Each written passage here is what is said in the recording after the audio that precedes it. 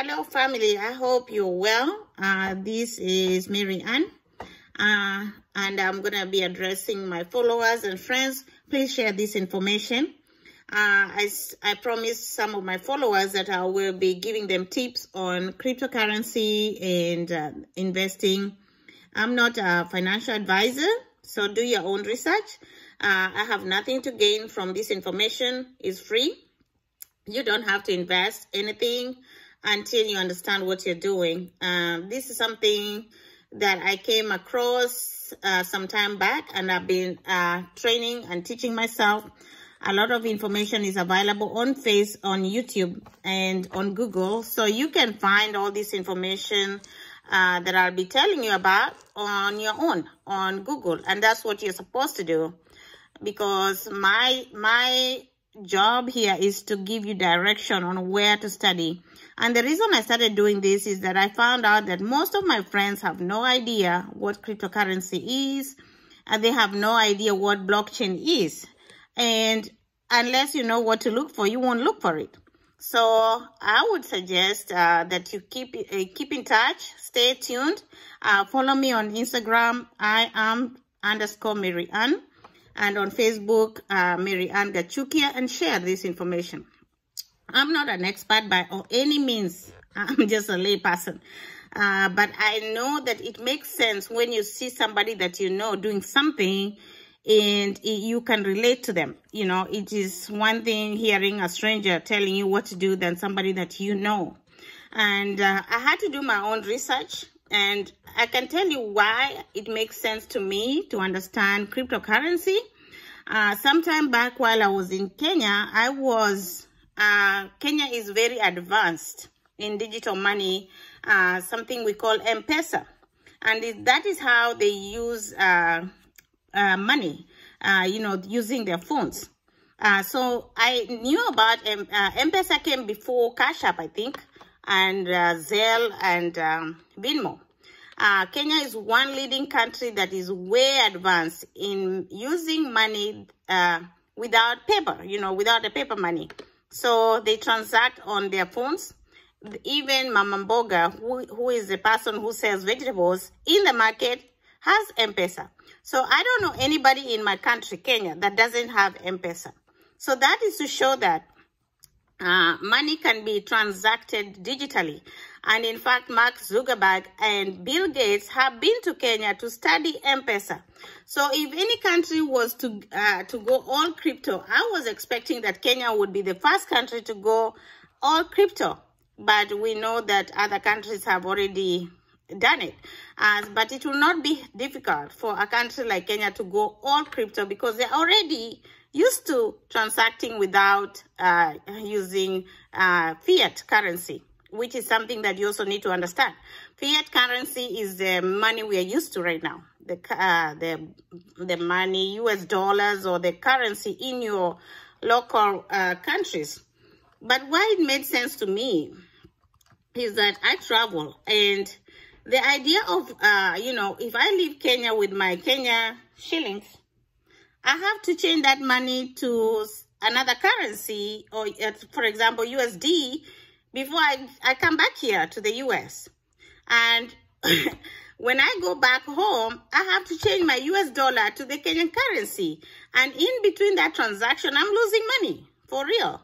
So it really doesn't make sense. So if, for example, you have a stopover in the Netherlands, or you have a stopover in Dubai, you can't use the Kenya shilling, for example.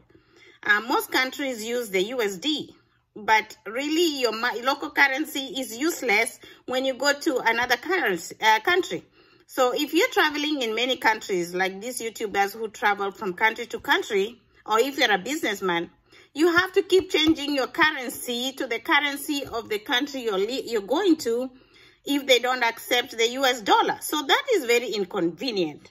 And I was asking myself, why can't we have a system that allows everybody to use the same amount currency without having to go to the exchange and change money? Because in the process, you lose money because you have to pay exchange fees. And that's one question I asked myself. That is before I even understood Bitcoin. And then the other question is, if I have to send money from the US to my country, in the past, I had to use the Swiss system, which took several days. And in the process, I get charged a lot of money. And in the process, I also don't even know where my money is. So if I'm sending a lot of money, it doesn't matter how much, before Western Union and before maybe MoneyGram, if I have to send a lot of money, it takes maybe a week, 3-4 days.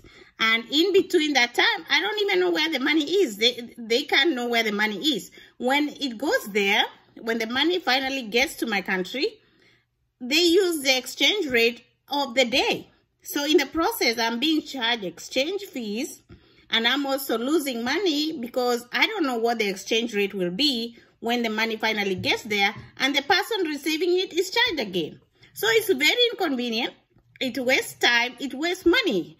So if you need to do something urgently, you can't really get that money sent quickly.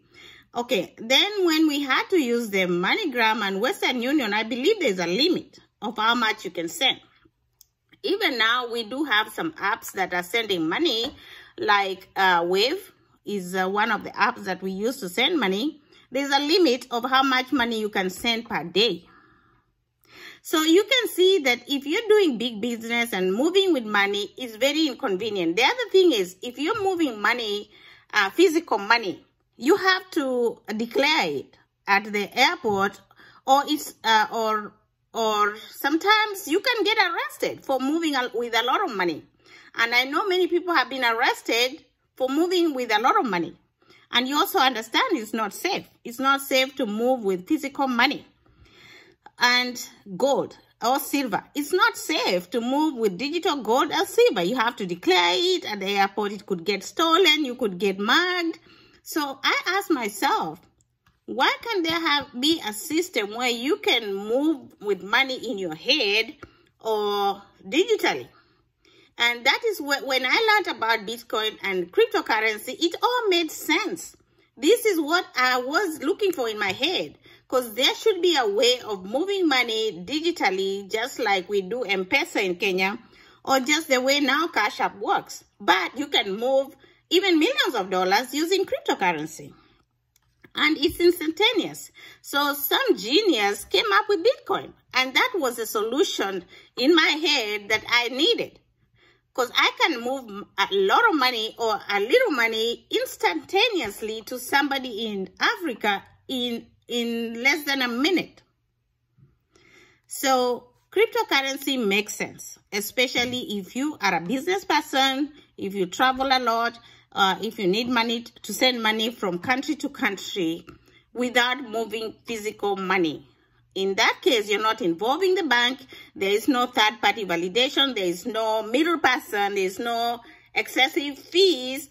There is no excessive amount of time wasted moving money. So if you understand that, and if you have been inconvenienced by the current banking system of line up to go get your money, or you can only withdraw so much money in a day, or the bank closes at 5, so you can't go to the bank after 5. The bank closes on weekends, so you can't transact your money on weekends. Why? So that is why cryptocurrency makes sense to me and to many people who understand the need. So the way we do finances and money is changing. So if you don't understand what is happening, you need to get on the bandwagon and understand cryptography, cryptocurrency, Bitcoin, and Ethereum. Don't worry about Bitcoin and Ethereum so much as to understand the idea of cryptocurrency. Why is cryptocurrency necessary? What is the future of money? If you go online and on YouTube and ask a question like the future of money, you will see a ton of YouTube's videos about it. If you go online and search for what is cryptocurrency, you will learn what is cryptocurrency and what is blockchain. Understand what it is. That way, you understand where we are going with money and where we are going with the future of money. And it's not just money. The blockchain has a wide range of things that are going to be happening in the future. But the most important thing and the most important assignment I would like to give you is to understand why we need cryptocurrency. So until next time, you all have a good day, good evening, good night.